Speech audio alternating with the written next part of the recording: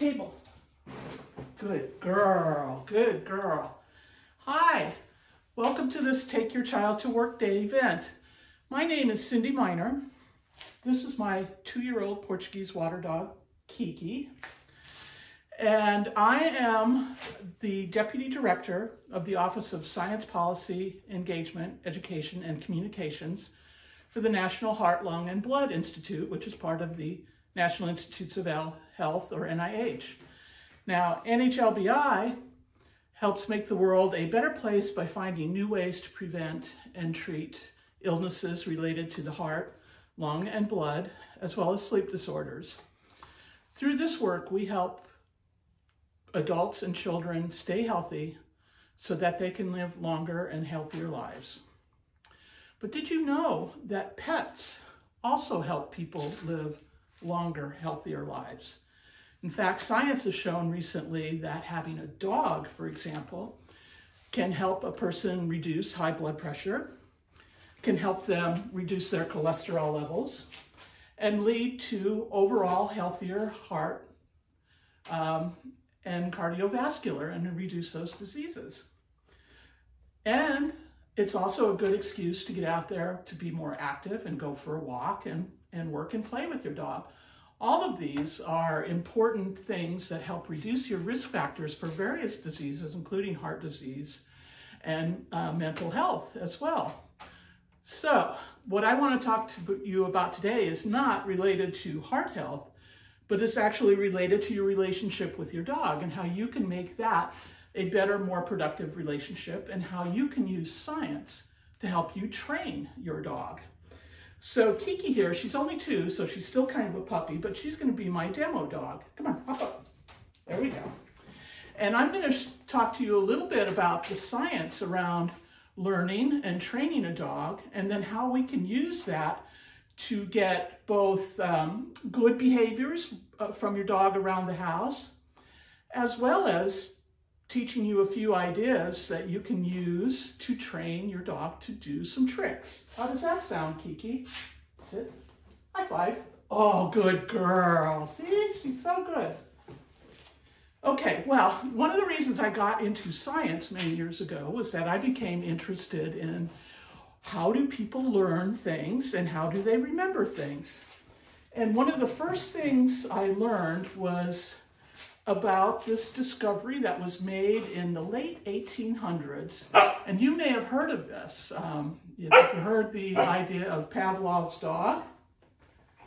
Pavlov was actually a Russian scientist who was interested in the digestive system of dogs, and he was also interested in dogs, why they salivate when they get food. And so what he would do was he had this meat powder that he would spray into a dog's mouth and measure the amount of salivation. Well, so what does that have to do with learning and memory? Well, as is the case of many scientific discoveries, they found something else out just completely by accident. What they noticed is that when the lab assistant would walk into the room, the dogs would start salivating just seeing the assistant come in the room, even before they got the meat in their mouth. So it was almost like the mere action of that assistant walking into the room caused the dogs to salivate. So they were making some kind of association. I see this person, I'm going to get something really good to eat. Well, that's actually an interesting concept. And so he started exploring that, and he found that there were a number of signals that they could give a dog. So for example, if a light came on and that light was associated again with getting the meat, the dog would start to salivate. They could ring a bell and the dogs would start salivating. So that pairing of a previously neutral stimulus, a person walking in the room, just a light coming on, a sound, was now associated with the food. That's a very powerful tool that we can use in training. And I'm going to talk about that a little bit more, how we use that. But if we fast forward a little bit to the 1930s and 40s, another researcher named Skinner started looking at the idea of reinforcement, that you could reinforce certain behaviors. That is, you could cause certain behaviors to increase by giving an animal. He was doing pigeons, but it could be a dog, it could be a person, it could be a rat, it could be used in lots of different animals. But if you gave a dog, for example, something really rewarding, that they would increase the behavior that they associated with that reward. So for example, if I said, sit, she now thinks she's going to get a treat, and she's right. I have some treats in my pocket, and I'm going to give her a treat. If I say the word down, again, she gets a reward. So I'm making some pairings between the words, or I can give hand signals. That's my signal for sit. That's my signal for down. I give those hand signals. I pair that with a reward. And she's more likely to do that behavior because she wants these yummy little treats that I have in my pocket. So, an important tool in training is, one, having really yummy treats that they want to have. Dogs are pretty simple little creatures. They see that you have something they want, and they will do anything to get it. Right now, she's jumping on me. I'm not going to reward that behavior because I don't like it. Now she's giving me a down. When I see her give me a down, I'll reward that. And then she'll start laying down at random points because I like it. I start saying the word down, and then she'll start giving me that behavior because she's working me to get that treat. So these tools between reinforcement and pairing rewards with signals are very powerful ways to train a dog. Come up here, Kiki. So if we want to train a dog to do a trick, for example, I can use my rewards to try to lure her into something. So how about if I wanted her to get her to sit up and beg for it? Well, I can take my treat and put it over her head so that she starts to lure up, and then I reward her. Now, if I do this for a few times in a row, she'll start to do this a little bit more often to get this treat. Whoops, I don't want her to stand up, but I just want her to sit up. There we go. Now, the next thing I could do is try to start pairing that behavior with the cue. So I'm going to call it sit pretty. And so when I lure her up, sit pretty, and then she gets the reward. And so if I keep repeating this and say, sit pretty, she'll start to make that association between sitting up pretty like that and getting a treat. Sit pretty. There we go. So you can start to train lots of tricks. Another fun one to do, how about if I try to ask her to get into this box? Well, she did it for me, so I'm going to reward that. Yay, good job. I'll get her out of the box. Come here, Kiki. And then again, I'll ask her, I think I'll call it go box. And then I'll start pairing when she gets in that box with the words go box. And hopefully she'll figure out go box pretty quickly that that's a trick I want her to do. Okay? Good girl. Go box. Okay, all four in there. Oh, good job. Yay. So training tricks can actually be pretty easy. You just, if you're consistent about it and you have lots of good treats. So what is another trick we can train here? Come on.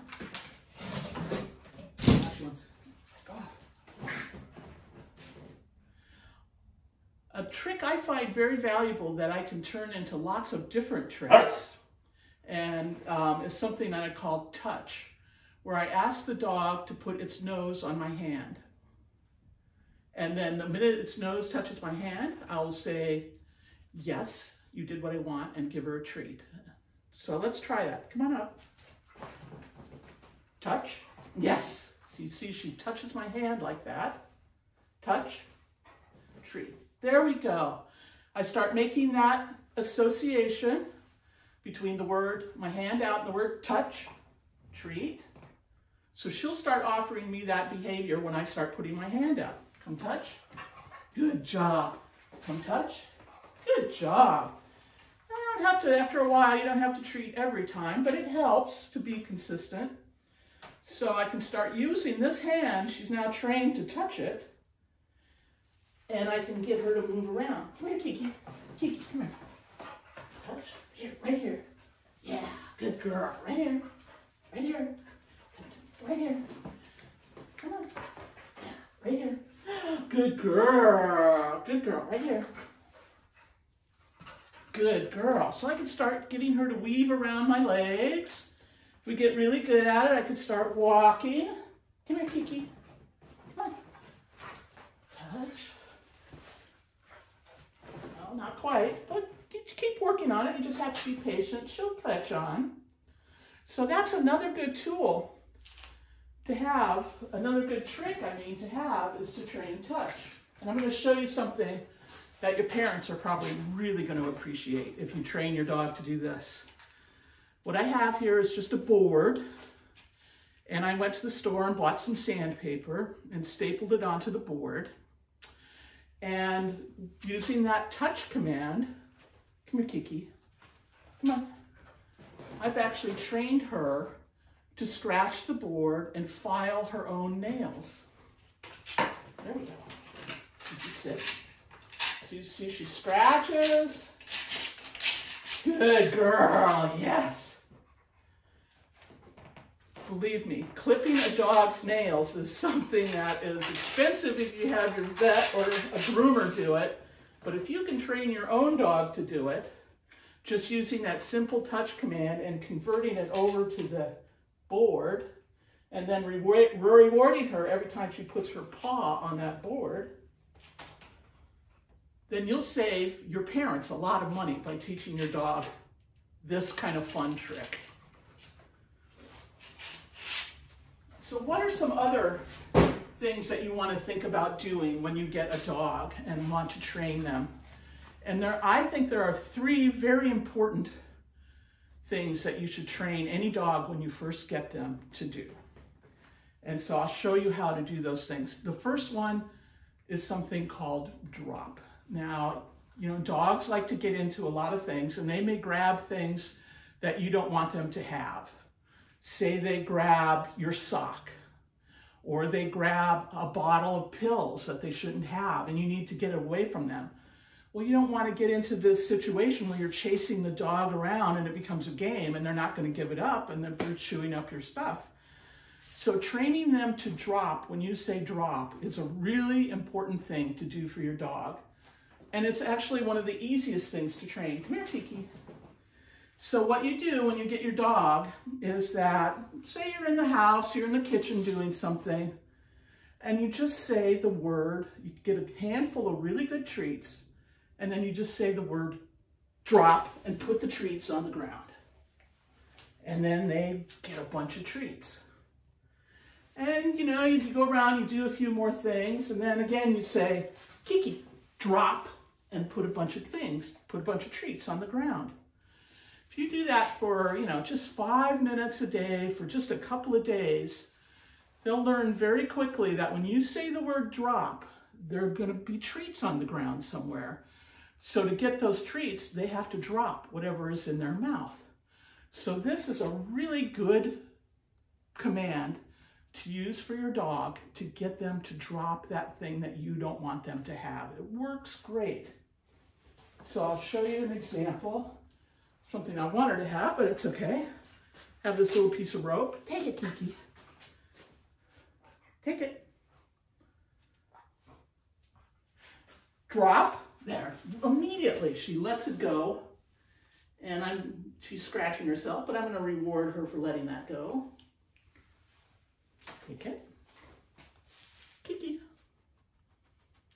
Kiki, take it. Drop. There we go. Good girl. Oh, one more time. Up here. Kiki. Up. Good girl. Take it. Drop. Yeah, good girl. So she's really good about immediately giving up whatever she has in her mouth for a treat when I say the word drop. So very important thing to teach your dog. Another really important thing to teach your dog is to come when you call them. Now, this can come in handy if your dog gets out of the house and is starting to run for the street. You want to be able to know that you can stop them and get them to come back to you. So it's very important that they have a really good recall or come command. And so one of the best ways to train this is to get a treat that you will only use to train this, nothing else. You're not going to give them this treat for anything else. And you want it to be the treat that they like the best. For most dogs, that's bacon. So, but it can be other things. It might be a hot dog. It might be little pieces of steak or chicken. In Kiki's case, she loves chicken. And so I will tear up little pieces of chicken, and I will only use chicken for this command when I'm training this. And so again, what you want to do is when they're distracted and kind of wandering around, maybe they're in the yard or somewhere else in the house, call them, but use a very special call, not just any word, but something that you're only going to use for the emergency recall. And so for Kiki, I just repeat her name a bunch of times in a high pitch. And when she hears that, she knows that she's going to get that special treat that she never gets any other time. So if I'm wandering around and she's kind of distracted, I go, Kiki, Kiki, Kiki. She immediately comes and I give her the chicken. So again, if you do this, for 2 or 3 times a day when they're not paying attention to you, but you have that special call and your special treat, go out, call them. When they come, give them that reward and repeat that for, maybe 5 or 10 days. You will have a great recall that you'll know that whenever they're about to get into trouble, if they're, got off the leash or something like that, that they're going to come back to you. So very important to spend the time to get that kind of recall from them. The third thing that I think everybody should teach their dogs is getting into a crate. Now, a lot of people think that crates are a negative thing. Crates are neither positive or negative to the dog. It's what we teach them about the crate. If you're putting your dog in a crate for punishment, then it's never going to want to go into a crate. But if you're putting your dog into a crate and giving it some really good rewards for staying in that crate, then it's going to love its crate. And why do you want a dog to love its crate? Well, for safety reasons. Say your dog becomes sick and you have to take him to the vet. They're not going to let your dog wander around the vet. They're going to put your dog in a crate. So you want your dog to be comfortable crated up like that. If you're traveling, staying in a hotel, a lot of hotels will let you have dogs, but they want you to have a crate to put your dog in if you're not there in the room with them that moment. So a crate is a very good thing for a dog. They actually love crates. My other dog loves his crate so much that he will ask to come out in the garage just to lay in his crate for half a day, just to be alone and meditate, I say. So training your dog to be in a crate is a good thing. And so this is actually Kiki's crate right here. I call it her house.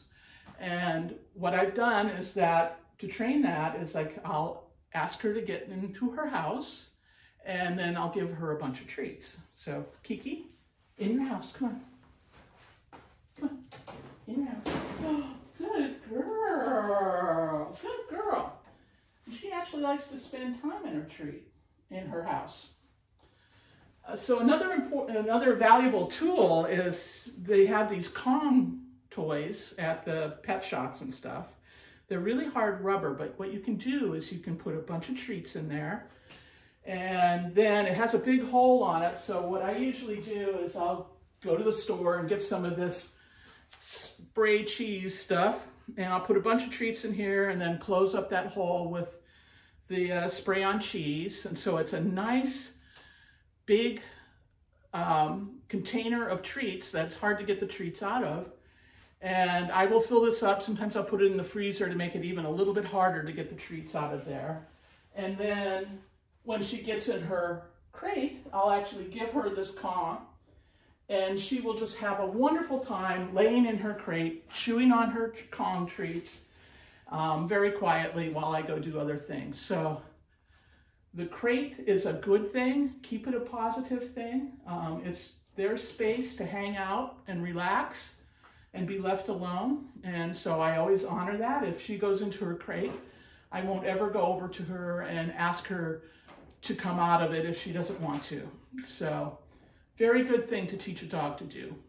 Drop things that they shouldn't have on command, to come when you call them, and to go into a crate. 3 things that I think all dogs should learn to do.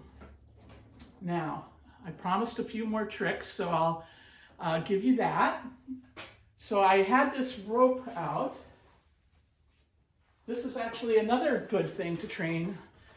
You know how I talked about touch, and you could use that to train a lot of other tricks. Just picking up a piece of rope and bringing it to you is another trick that you can use to start training other more complicated tricks.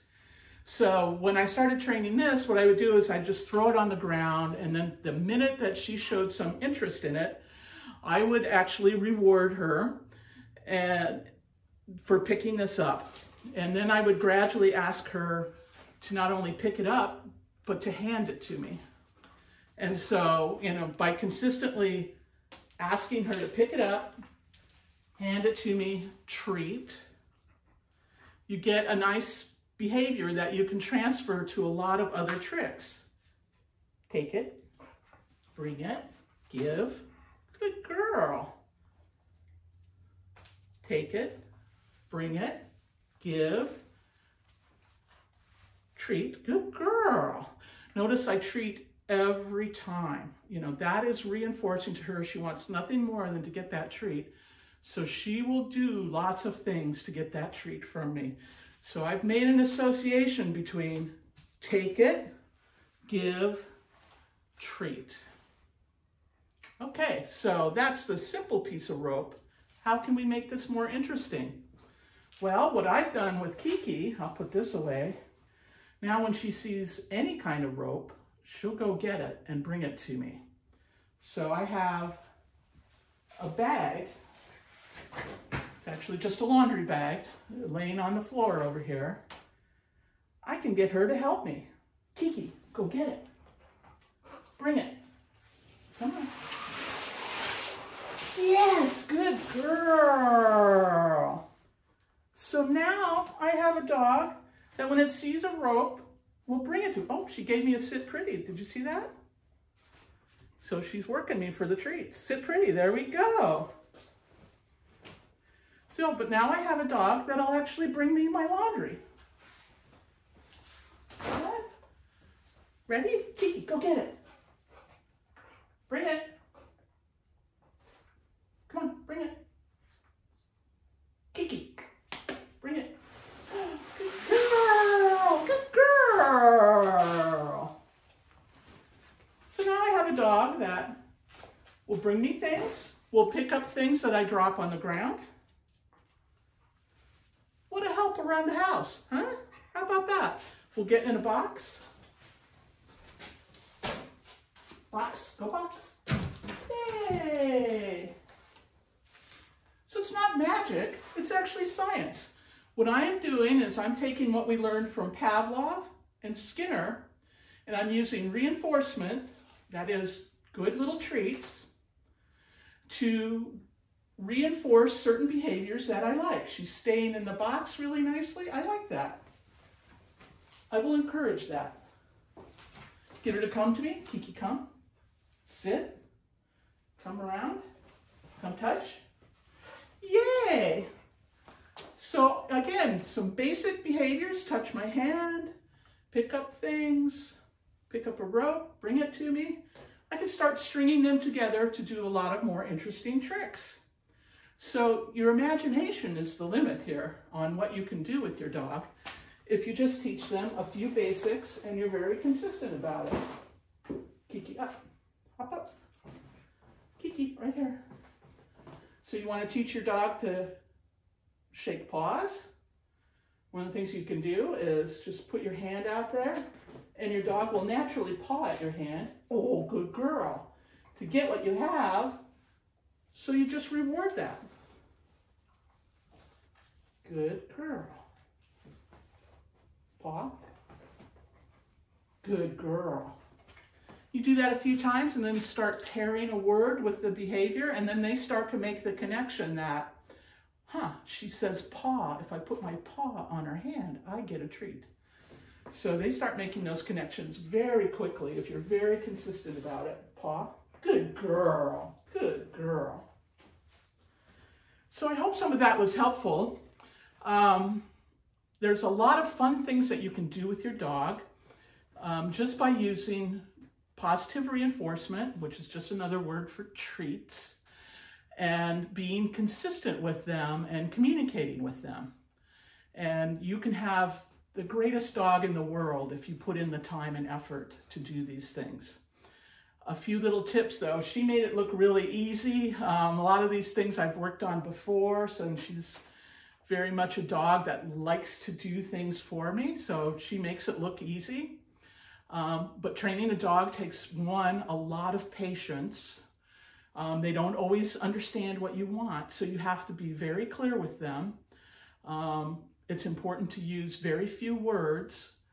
A dog doesn't listen in complete sentences, so usually a command is just one word, said once, and then rewarded. So for example, sit. Good girl. So it was just one word. It wasn't, oh, Kiki, will you please sit for me? It was sit. So be very clear what you want. Keep your training sessions short. Dogs have a limited attention span, and the younger they are, the shorter those sessions should be. I usually just do 5 minutes here and there. And those 5 minutes then across a few days add up to some really cool behaviors that you're seeing here today. Use really yummy treats. Don't use the dog's kibble. They get bored with that. So I actually go out and I buy different kinds of little training treats from the pet store. They're very small. This is one of them. This is a little piece of salmon actually. Made for dogs. So I can actually give her a lot of these and not give her a whole lot of calories and not fill her up. So it keeps her wanting more. So small little tasty yummy treats. I vary them. I don't always use the same treat every day. And then remember I said when you do that come, you want a very special treat that you're only going to use to train that come command. So for her it's chicken, it might be bacon. It could be other things, but only use it for that. You want that to be really special because that's a very important behavior for them to learn and keep. And then you want to end on success. It's easy to start training and have this idea that you're going to get them to do all this stuff and they get tired and they just aren't getting it. Don't get frustrated. You'll get frustrated, you'll be unhappy. The dog will sense that you're frustrated and unhappy with it. And so it's just a bad situation and they're not going to want to work for you. So I always try to make it really fun, and if I find that they're not learning something as quickly as I think they should, then I back off and I start just asking them to do things that I know they can do, because I want every training session to end positively on success. It's very important to remember. So, and then the most important thing is have fun. The time that you put in with your dog to train them is time well spent to have a really nice relationship with your dog that people are going to really envy. And it's just going to be such a nice bond between you and your dog that it's really time well spent. And again, it's good for you. So good luck with that. There's a lot of resources on the web and in the community. I live in Rockville. There's a couple of places that I highly recommend for training. Your Dog's Friend is a nonprofit in Rockville that offers training on positive reinforcement. You might check them out. They have a lot of fun classes for dogs. So have fun. Come on, Kiki. Go. Tunnel. Table. Yeah, good girl. End on success.